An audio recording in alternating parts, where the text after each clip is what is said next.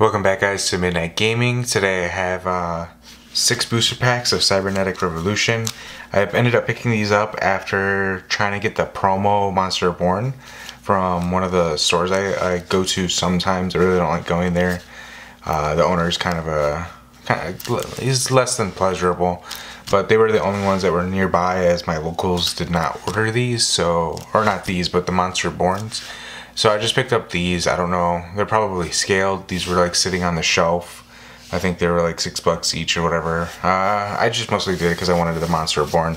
So I'm just gonna go ahead and open these up and see what they are. These are first edition, by the way. They're English first edition, but I'm not sure because like these are like the last packs that were in the box. So I'm not sure what we can get. Maybe we can get something. Most likely they're probably scaled either by the store or by somebody else. Alright, so first up we have a rare. It's Fire Darts. It's probably going to be all rares, honestly. I'm not expecting to get much. I just wanted to open these up finally. They were just laying around. Actually got these like 2 weeks ago maybe. But let's see. Yeah, Miracle Fusion. That Gyroid though. Jerry Beans man, OP. So yeah, we got Miracle Fusion. Let's see what else. Let's see what I spent. Probably like 6 times 6, $36 on. Probably pure trash. Another Miracle Fusion. Oh, just got a text message.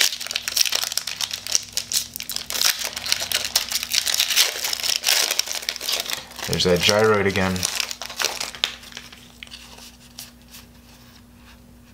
Different Dimension Master.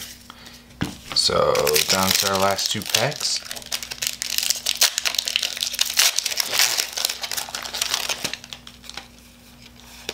Elemental Hero Bubble Man, that's not bad. I actually don't have a Bubble Man anymore.